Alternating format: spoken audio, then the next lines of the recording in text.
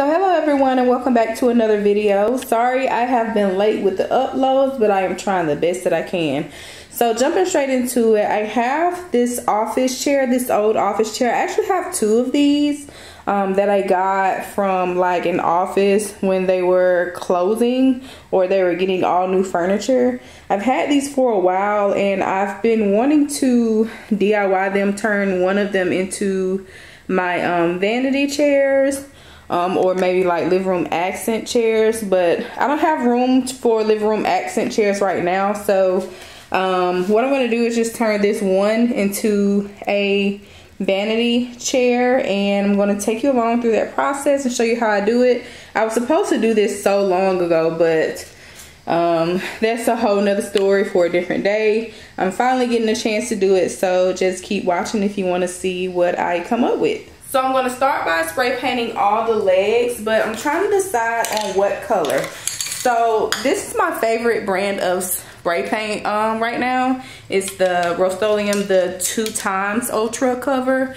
I just feels like for most of the time this stuff, like one coat is all you need, but I always do 2 coats. But I can't decide if I want to do this metallic or this gold. I did make some samples.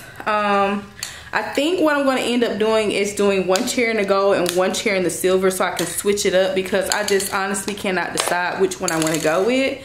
But let me show you really quick what is going on the seat. Okay, so if you can remember the DIY when I made the backdrop and I had this fabric for the little fake rug, I got it for other projects, and this is one of the projects that I want to use it for. So these colors are going to go up against the fur. So like I really love the gold, but I also love that metallic silver too. I think I'm going to go ahead and just do this one gold, and if I want the silver one in the future, then I'll just I'll do the other one in silver. Yeah, but I think I'm gonna go with the gold. But let me know in the comments which one you think I should have picked. So I'm just gonna go ahead off camera and take this outside and spray paint it really quick. I'm not gonna worry about getting the spray paint on the seats. If it does, that's fine, because it's getting covered later. But I'm not gonna do it on camera because it's getting really dark and we all know how to spray paint things. At least I think we do. So I'm gonna do that real quick and I'll be right back to show you how that looks. Okay, so now that I have the arms and the legs all painted gold, I'm going to go ahead and measure for the fabric that I have. I did get some spray paint on the chair, but that's fine because we're going to cover it with fabric. I am going to measure, sorry for the noise, but I'm going to measure from all the way from here to around to this part to the bottom, and then I'm going to measure the width all the way from here all the way across so that I can cut the exact measurement.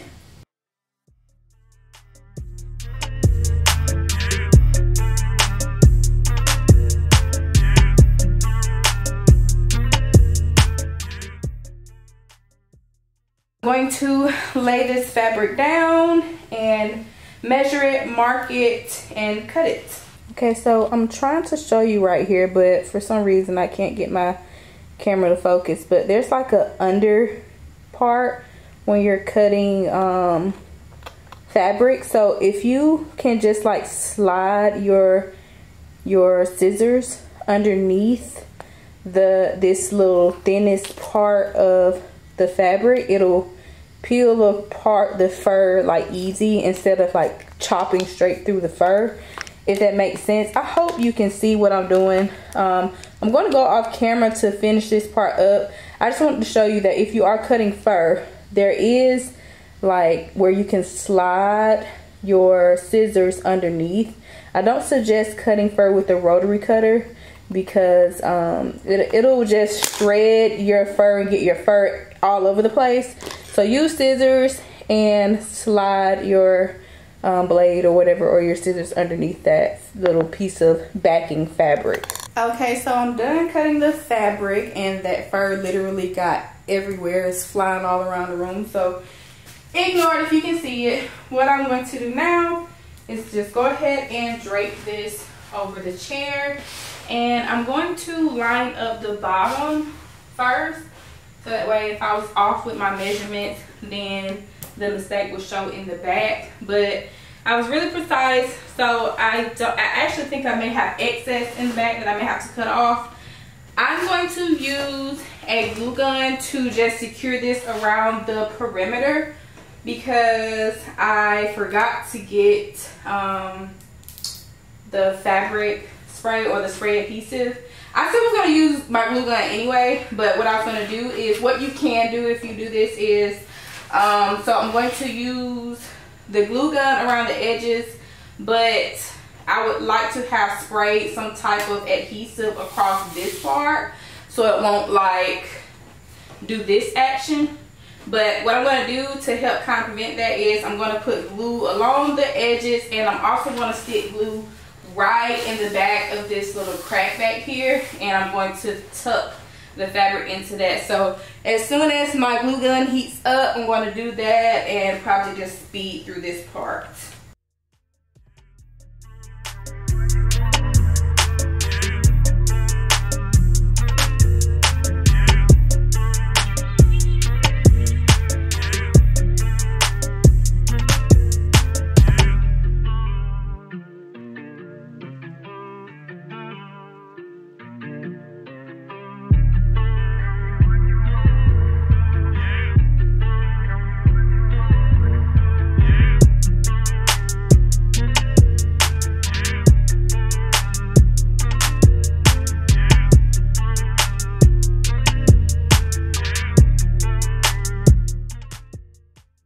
I'm having to secure this side with a little bit of needle and thread because I overlapped it a little bit too much. So I'm just taking a needle through and tightening that up a little bit. So this is the final look, guys. What do you think?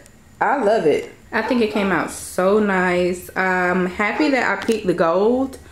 It's just something about the gold that I love.